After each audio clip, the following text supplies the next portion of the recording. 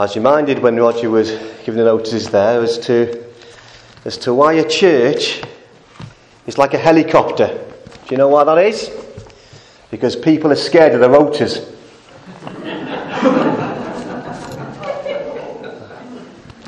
I'm not wrong, am I? Lovely to be with you here again this morning, and to conclude this mini-series that we've been doing about people who had a meeting with Jesus, who met with our Lord Jesus Christ. We started off just a couple of weeks ago looking at Nathaniel and how when he was persuaded to try and come and meet this person who Philip had met, that when he got there, when Jesus spoke to him and showed him how much he knew him and what he could do for him in his life, that Nathaniel there realised he was speaking to the King of Israel, the Son of God. Why? Because he tried and he went to meet with Jesus. And then last week we were looking at the occasion when the royal official met with Jesus, and how it wasn't enough just for him to come to be with Jesus. That's not enough. How it wasn't enough even to interact with Jesus. That's not enough. What was needed and what was enough is when he believed in Jesus. Through meeting him and having his life changed, his son healed, he and all his household believed that Jesus was the Son of God. But you've got to believe. It's so easy to come. It's so easy to interact.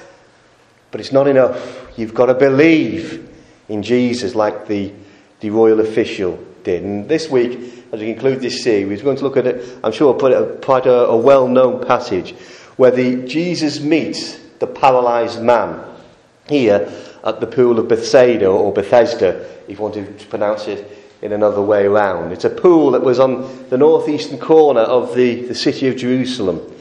And it was there that these disabled people were to meet.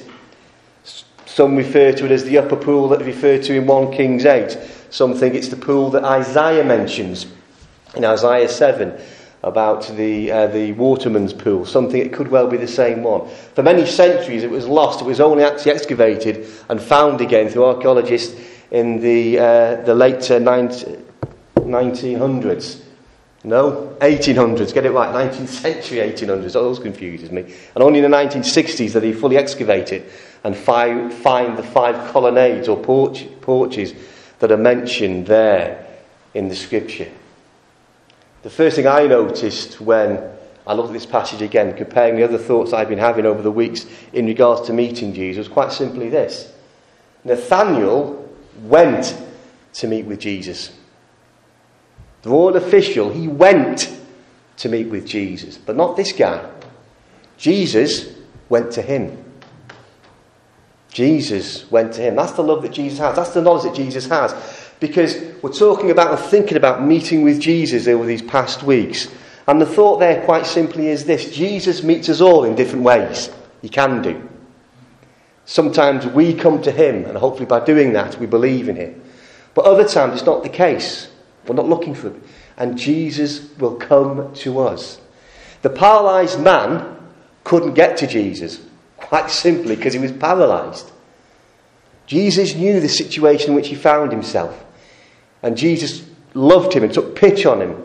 The Son of God, the Creator God, the King of Israel, the one who will judge the universe in days to come, went to that individual, went to that person and met them where they were in their need. And it's the same for us. It's the same for us. Jesus, if he needs to, he will come to us and meet us where we are. We all meet Jesus in different ways, and that's a good thing. And let's take the lesson from that. Let's not try to do it in how someone else's experience, how they've had it done, how they met with Jesus, do this, do that, they go that place. We're all individuals, and God knows that. And he will meet us as to how we need to meet with him. Just as Jesus here went to this man, whereas previously others had come to him. Now, where did Jesus meet this man, this paralysed man? He met him, as I've got described here, he met him in a challenge. What do I mean by that? Well, the circumstances, the environments, the difficulties this man found himself in were a challenge. There's no question about that. Let's just think about it. Let's just see what the scripture tells us about how Jesus met him in a challenge. First of all, he wasn't necessarily in a very good place. Now it sounds nice, doesn't it, this pool? It's got 5 porches, 5 colonnades. It sounds rather nice, doesn't it? Until you realise it's next to this sheep gate. It's a bustling place. Lots going on. Lots of animals, and particularly sheep, coming through the gates there. The idea was that they would use that gate to bring the animals in to be using the sacrifices for the temple. Now, I don't know about you. I don't know how close you've ever got to sheep. They don't smell particularly well, do they? Well, you know, that being a country boy, I go walking and you see these things. And on occasions, they're not the most delightful things, these sheep, are they? And they don't have to run around.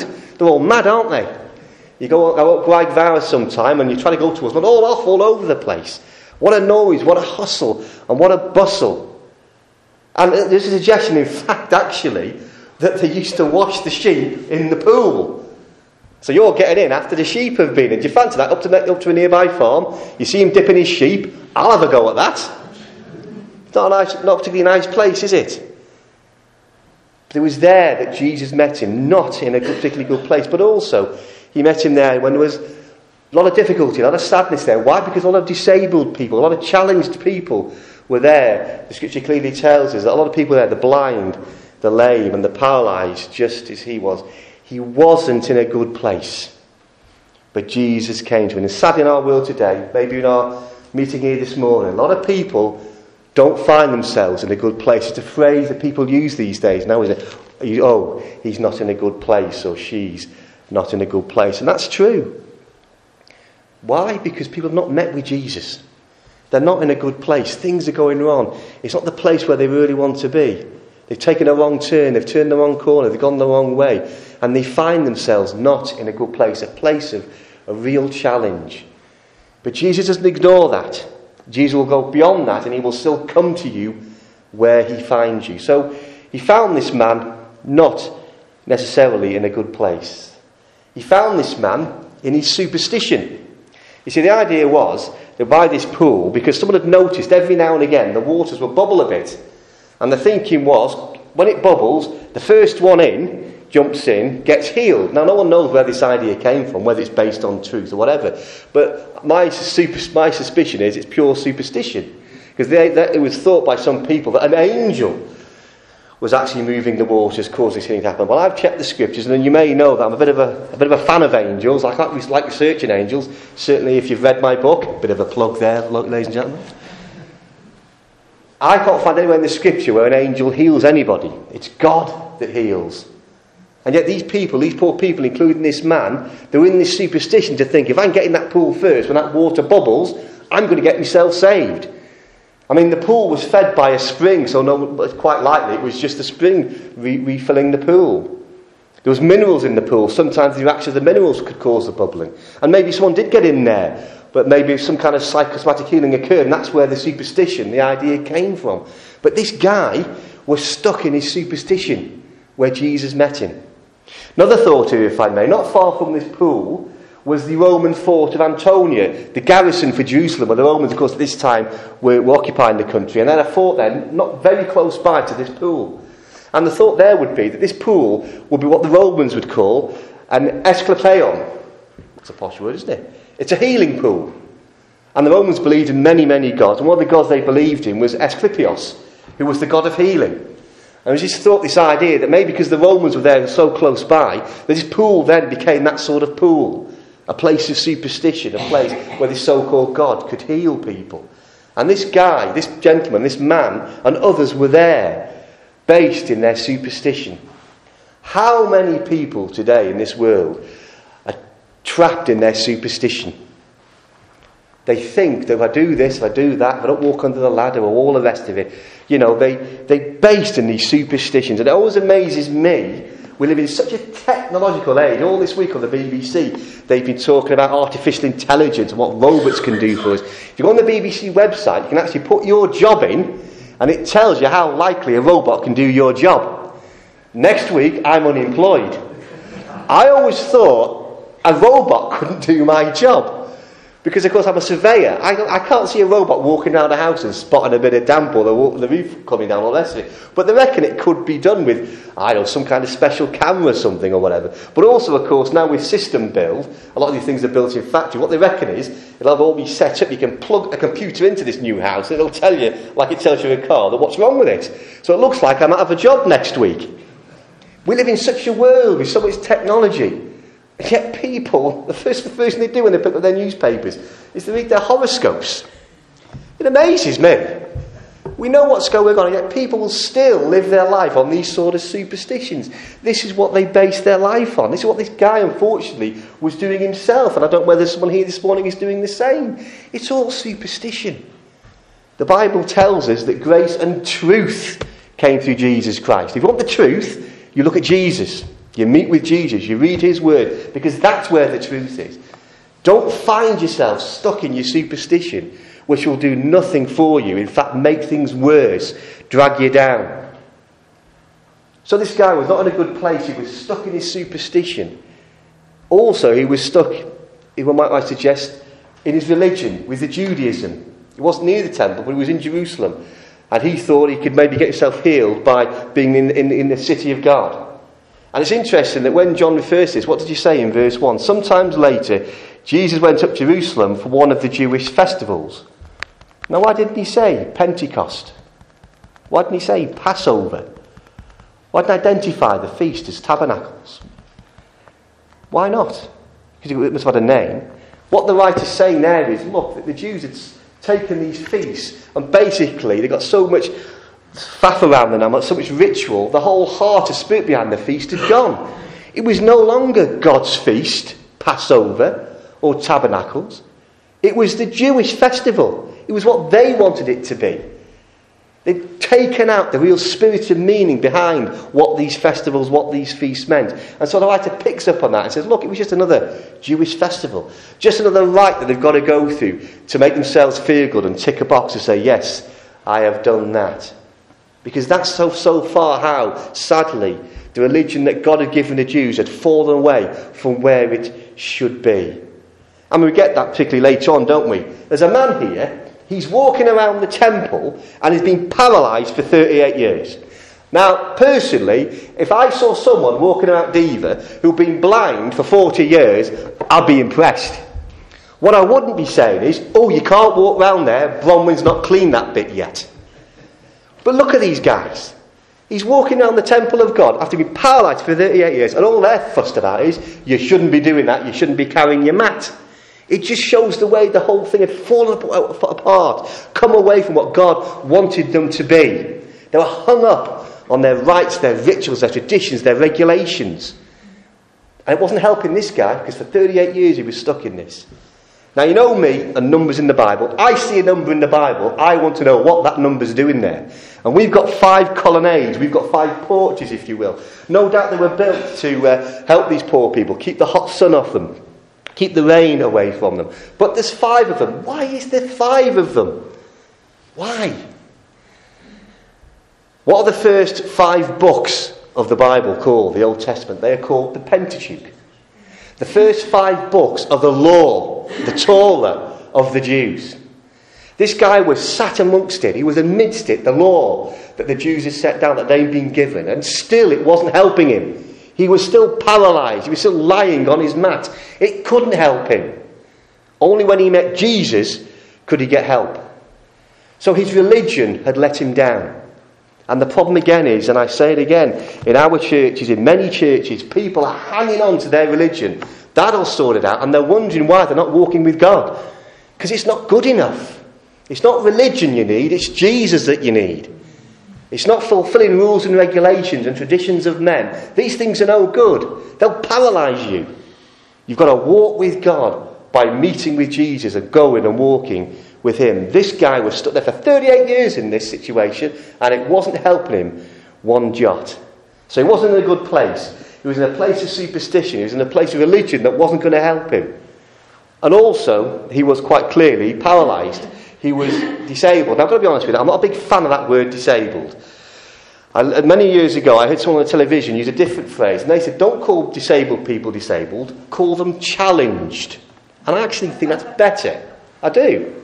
Because I think of the Paralympian David Weir and how many medals he's won, or Dame Tanny Gray-Thompson, or David Plunkett, the blind Home Secretary we had for many years, or Stevie Wonder. He can write a song that I couldn't write. These guys are more able than me. So I'm not quite sure the word disabled is the way to go. And I much prefer that word challenged. He was challenged by his disability. He was challenged like others who were there. There's an interesting point here, a little aside if I may. Jesus, the Son of God, Jesus, the Creator God, he could have walked into that pool, into that place. There was loads of disabled, challenged people there. The blind, the lame, the paralysed, so we're told. Jesus could have stood there, and in one instance, he could have healed the lot. No problem, couldn't he? Because he's God. So the question is, why didn't Jesus heal all of them? It's an interesting question, isn't it? I think it is. Well, here's a couple of thoughts for you. It wasn't in God's will, in God's time at that point, that those poor people should be healed by Jesus in that way. For whatever reason, God decided and Jesus decided it was just on this occasion, this one man would be healed, and that was it. We see why, because God's will is worked out in the ministry and the life of Jesus. But that's God's sovereign will. But the second thing is, by Jesus not healing those people, it seems to me that he was saying that these poor people, these challenged people who are blind, who are paralysed and lame, they still have some value as they are. They don't need to be healed. They still have value. They can still contribute. They're still my people, even in the situation they find themselves.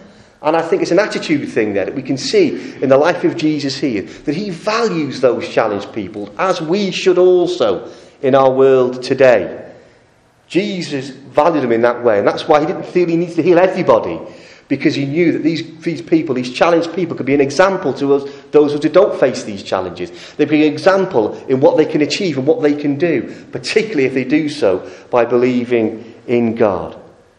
So Jesus came to this man who was challenged by his disability. Now, of course, this means he wasn't having an easy life. It's not easy now, but in those days it was, I'm sure, 100 times worse. We're not told that this guy was of a priestly family, but if he was of a priestly family, he would not be allowed to officiate as a priest.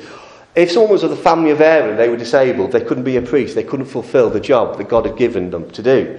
All he could do, if he was of that family, was actually wash the wood that was used for the altar sacrifices. That's it. He couldn't do anything else. He certainly couldn't officiate at services, festivals or sacrifices. He couldn't do any of that. And he was stuck there for 38 years. Probably all he could do was beg. He couldn't work. He was paralysed. So most of these poor people ended up begging. He couldn't easily celebrate the feasts of Israel, the Jewish festivals, as is referred to here. Yes, he could have tried to go if he could, but it would not have been easy for him. It certainly would have been easy for him to get around the temple, to see that wonderful place where God was residing with his people. He couldn't do. He had a very, very difficult life, and perhaps that's when he's healed. We see straight away he goes straight to the temple and wants to walk around, because he couldn't do it like that before. He had a difficult life. For 38 years, we're told he was in this situation. Now, brothers and sisters, there's another number for you, 38. Why 38? You've got to look at these things. Well, you go into Deuteronomy chapter 2, and there you read that the Jewish people were actually in the wilderness wandering around for 38 years. From Kadesh Barnea is a place until they got to the Zered Valley.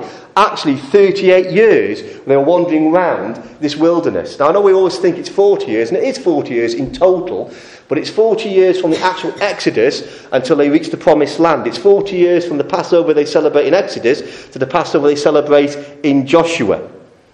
But actually, it's 38 years by the time they've got the law and celebrated the Passover and done what they've got to do. It's 38 years they're wandering around in the wilderness, away from God. This guy was exactly the same. 38 years he was stuck in this situation. I know you don't believe it, but 38 years is actually is longer than I'm old, my age. I don't look it, I know, but that's true. But it's a long time, 38 years, isn't it? An awful long time. And that guy was stuck in this situation for that amount of time, just like the children of Israel, in the wilderness, away from God. But Jesus came to him. And Jesus met with him. He had a meeting, Jesus, in the place where he was. The good place that he wasn't, the bad place that he was in. His place of superstition. The place of his religion. The place of his challenge caused by his disability. And when Jesus met him in his challenge, he met him with a challenge. didn't he? He met him with a challenge. In verse 6, it says there, do you want to get well? Do you want to get well?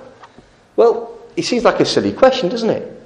The man's been paralysed, and Jesus knew this for 38 years, so why would he ask him, does he want to get well? David, do you want to have a brand new British racing green coloured Jag? Let me think about that. Jesus was forcing the man to face up to the change that he had to have in his life. Sometimes we think we want something, but then we get it and then we're not so sure. But Jesus wanted this fella to face up to it. He said, do you really want to be healed? Are you prepared to face up to the change in your life, the challenge in your life that meeting with me will bring you? There's no more lying around. There's no more begging. There's no more people making allowances for you. You will be healed and you will walk. This will change your life. This will bring a new challenge into your life. Are you really prepared to accept that? And the same questions comes out to us this morning. Jesus says to us all, do you want to be healed?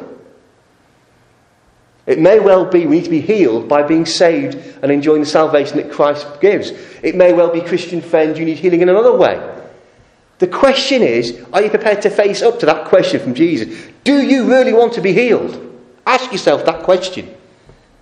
Sit down, quietly think about it. We all know we've got things in our lives that need to be healed. And sometimes we just can't be bothered, or we can't risk facing up to that. Because we know it'll bring a new challenge in our lives. It'll change us. And that is scary. And this man had to face up to that as well. And that's why Jesus clearly and pointedly said, do you want to be healed? And he says the same to us this morning. The man says, sir, does no one to help me? Straight into excuse mode. Straight away. Sir, that doesn't mean Lord, as in God. It just means the customary respectful greeting. Sir, there's no one to help me. In other words, you're just the young man. I'll call you sir. You're a nice man. But you can't help me. You're not God. You're not the one who can heal me. No one else can help me. There's no one to take me and throw me in the pool when the water ripples a little bit. Straight into excuse mode. And that's it, isn't it? Jesus meets with us, wants to change us and challenge us. Oh no, you can't do that. I've not always done it that way. That'll mean moving house. That'll mean changing my job. That'll mean doing something else, being nice to that person. We don't want it, do we? But that's what Jesus has got to do. He's got to change us and challenge us. And we've got to get away from this excuse, go straight into excuse mode and face up to it. Jesus told him to get up, take his mat and walk. And that's what the guy did. He finally faced the challenge. I did it. Now, this man has been sat there for 38 years, lie there for 38 years. Jesus could have healed him the day before, or he could have healed him the day after, which in many ways would have been better. Why? Because those days wouldn't have been a Sabbath. The problem is, he did it on the Sabbath. And we see the difficulties that causes in a moment, because we know the Jews had so many rules and regulations about the Sabbath and what you can and cannot do on the Sabbath. They had 39 basic rules about what you can't do. 39. Let me have a quick look here. Have I got some notes here? I think I might have. You cannot, you cannot sow, you cannot thresh, you cannot sift, you cannot knead. You can't wash your wool. No washing machines on a Sunday. Sorry, Dawn and Rosie, you can't weave. No spinning, no untying, no sewing stitches. You can't extinguish a fire. You can't do any tanning. You can't transport anything from one place to another. In other words, you can't take up your mat and you can't walk. That's the rules and regulations that they had. But Jesus was challenging that. And he said to the guy, you get up, you carry your mat and you walk. The guy could have sat there because it says he's cured straight away. Now, he could have been cured and he could have lay there thinking, well, I can now walk, but it's the Sabbath. You know what I'm going to do? I'm going to stay put until sunset when the Sabbath's over, then I'll walk. And that's no challenge to me. There's no hassle coming my way because it's no longer the Sabbath. But what did he do? He faced up to the challenge and he got up at that instant and he walked. Because he's prepared to do what Jesus said he had to do. The man met the challenge that Jesus gave him and his life was changed for the better, wasn't it? No longer lying on a mat. I don't know whether that mat was quilted at all, by the way, Rosie, but it was no longer on his mat. But he took it up and he walked. because he met the challenge that Jesus gave him. And we're the same. When we meet with Jesus, are we prepared to meet that challenge? Now we know that when Jesus met him in the challenge, he met him with the challenge. And now we've got to see this man meeting the challenge that Jesus gave him. I'm going to be a little bit controversial here now. The guy got up and he walked. Now I've preached on this before, and I've always taken that as a symbolism as a man being saved and going on to walk with Jesus. But is it possible to look at it a slightly different way and ask the question, was he saved? Did he actually go from this point on and walk with Jesus? It may well be that he was saved. We're not told that he wasn't saved. In one way, you can actually say that when he knew who Jesus was, he went to the authorities and he witnessed to them and said, look, it's Jesus who helped me to walk, who healed me. He's the one who did this to me. Isn't he wonderful? Isn't it great? And in fact, he quoted Jesus' words. When they said to him, you shouldn't be doing that, carrying your mat, so the Jews said, what did he say? The man who made me well said to me, pick up your mat and walk. He quoted Jesus' word as if they had authority. So it could well be, maybe, that he had been saved. But on the other side of it, though, just think about it. We're not actually told that he was saved. When Nathanael comes to Jesus, it's recorded, he called Jesus the King of Israel, the Son of God. When Nicodemus met with Jesus, later on in the scripture, John 19, we're told that he was a believer.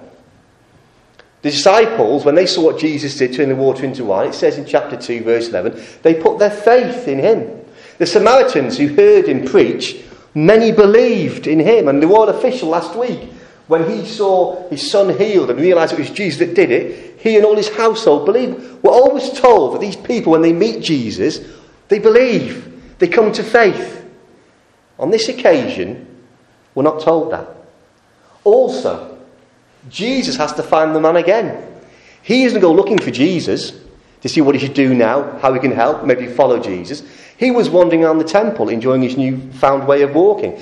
Jesus had to go and find him again and warn him, look, stop sinning, otherwise something worse may befall you. What he meant was, if you don't stop sinning, turn to God truly, believe in me, you will go to an eternity away from God. And that's a lot worse than being stuck on your mat for 38 years. Stop sinning. You see, the thing is here, if it turns out this guy wasn't saved, by meeting Jesus he had been changed, but he'd been unsettled, he'd been challenged. The first time he meets Jesus, he gets himself healed. After 38 years of lying down, he can now stand up and he can walk. The second time he meets Jesus, Jesus is clearly warning him to stop sinning, change your life, come to God, come to me. So maybe it's the case that unsettled him. It didn't lead into salvation. He felt awkward about it. He couldn't deal with it. And so when he went to the authorities, it wasn't so much witnessing as reporting, hey, look, it was that man called Jesus. I think you better go and sort him out. Because in the verse after he reports to the authorities, we then read the authorities start now looking to persecute Jesus. They start now putting a plot into place to kill Jesus. So by him going to see the authorities, it didn't really help. It was all in God's plan, but wonder what was in this man's mind. You see, the point I get across here is, he met with Jesus, but it was unsettling because it was challenging. It changed him. I look around the world today and I see so many people reacting badly against Jesus, reacting badly against God. It's all over the place, in the news, on the media, in our television programmes. People are always making jokes, aren't they, about Jesus and about God. They're always saying, oh, you can't say that. You can't say people are sinners. It's not politically correct. It's not PC. The blasphemy that we see in our world today, it's endemic. It is everywhere. And the aggressive atheism, it's not just the case now that people sit back and think, well, I don't believe in God and that's it. They're now aggressive about it, fighting against God, fighting against his people. And to me, it just seems to me that maybe they've been unsettled by the challenge of meeting Jesus. And they're kicking against it, like Paul kicked against the gold, so we're told. You know, he met Jesus' people, he saw their faith. It unsettled him. He tried to kick against it. until he met with Jesus on that Damascus road. And I think many, many people in this world today are unsettled by Jesus. And what they've got to realise, and what you've got to realise if you're unsettled by Jesus, it's because he's the Son of God. It's because he's the one who can save you. It's because he's the one who paid the price for your sin. And that's why you can't feel comfortable about it, because it brings your darkness into the light. And it brings your need for Jesus out into the open, that you've got to be saved. You've got to stop sinning. You've got to walk a different way. You've got to be changed and challenged in your life with Jesus. And I do wonder, exactly the situation we see here. He'd been unsettled, but he turned his back and he walked a different way. You know, John loves this idea of walking with Jesus. You go into his first epistle, and he says in his first epistle, you've got to walk in the light. He says in his second epistle, you've got to walk in the truth. Again, he says in the second epistle, verse 6, you've got to walk in obedience to his commands. In 2 John 6 again, he says you've got to walk in love. Maybe John was thinking of what he was written down in his gospel when this epistle was being written. But what he says so beautifully in his first epistle, chapter 2 and verse 6, he says this. This is how we know we are in him. Whoever claims to live in him must walk as Jesus did. The man was changed. We know that because he was healed and he walked. Did he walk with Jesus? I pray to God that he did. Maybe he didn't. But the challenge for us all this morning is, as we meet with Jesus in this place here this morning, as you go out that door, are you walking with Jesus or are you walking away from Jesus? There's no black and white on this. You're either walking with him or walking away from him. Jesus will meet us where we are. In a bad place, in our place of superstition, in our religion, in the challenges that we meet. But he'll meet us with a challenge that we have to ask ourselves if we can meet. And that challenge is not to walk away from him, but it's to stop sinning and to walk with Jesus. When Nathanael tried Jesus and met with him, he believed in him. When the royal official came to Jesus and he interacted with Jesus, that wasn't enough. But he then believed in Jesus, and that was enough. This paralysed man, he met with Jesus. He was challenged. He was changed. The question he has to ask is, did I walk with Jesus or didn't I? And that's the question we have to ask ourselves as we meet with Jesus. Do we walk with him or are we walking away from him? Amen.